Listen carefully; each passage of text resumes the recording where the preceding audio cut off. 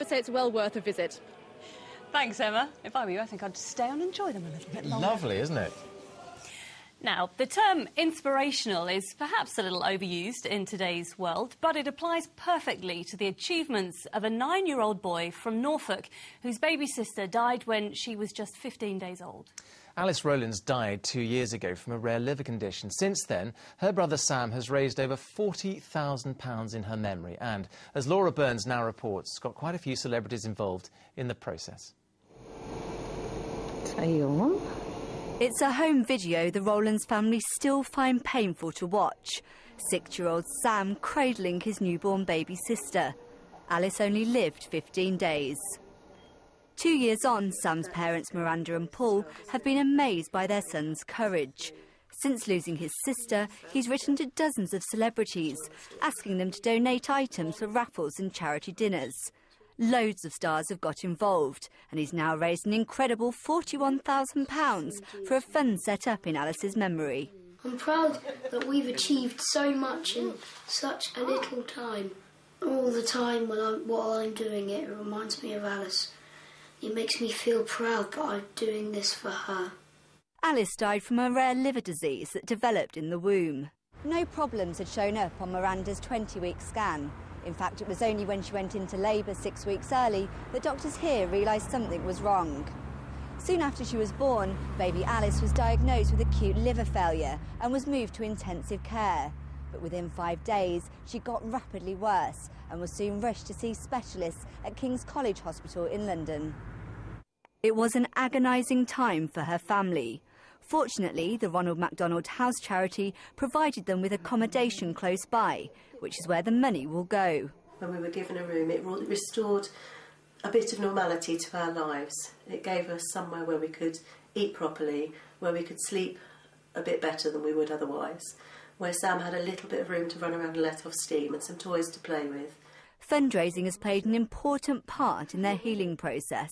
My daughter, she was only here for 15 days, but in that time what she's achieved is more than a lot of people could ever achieve in a lifetime. So I'm so proud of Sam and everything he's done. I think it's fantastic. Sam's already raised more money than he'd ever imagined, but his hard work doesn't end here. The family say they'll continue to fundraise and they'll be auctioning off these items in the summer.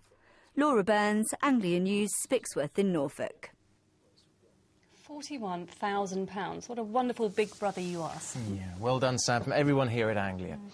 Now then, we've had a few bizarre world record attempts on this programme over the years, haven't we? But tonight there's one that really takes the biscuit. It's been ratified by the Guinness World Records and involves a German student who's studying English in Chelmsford. Malcolm Robertson's been to Essex today to meet him. Now, I don't want to stereotype, but you know how good the Germans are when it comes to competition. You know how they always win penalty shootouts. Well, I've got another German winner here. He's Gustav Schulz. He comes from near Berlin. He's at Chelmsford College. And just tell us, Gustav, what your world record's in.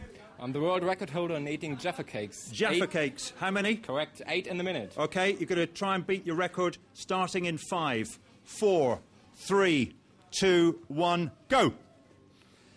So this is Gustav. He's not allowed to pack them all in his mouth at one time. He has to eat one at a time, and he's not allowed a drink. Remarkable record. I don't know if you at home think you can beat it, but I don't think Gustav's going to do it today. Don't let us down, because we sort of advertised this as a possible world record attempt, but perhaps the conditions aren't great today. So that was your second one. 15 seconds left. I don't think we're going to see a world record here today.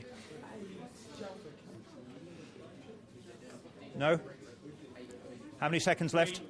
3, 2, 1. Oh, good effort. Good effort. Not quite a world record. Why do you do this? I'm bored. I live in Hatfield Peveril near Boreham. And I'm an au pair, and I'm really rowing often, and I just read it in the newspaper, and I tried it. Let's see if some of your mates here at Chelmsford can beat the 8. OK, fellas, let's have a go. 5, 4, 3, 2, 1, go!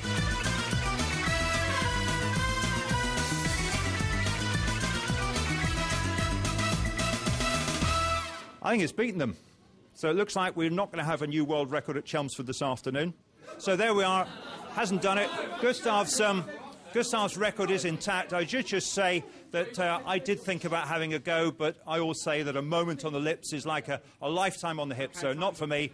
And here he is, still world champion, Gustav Schulz. Hey!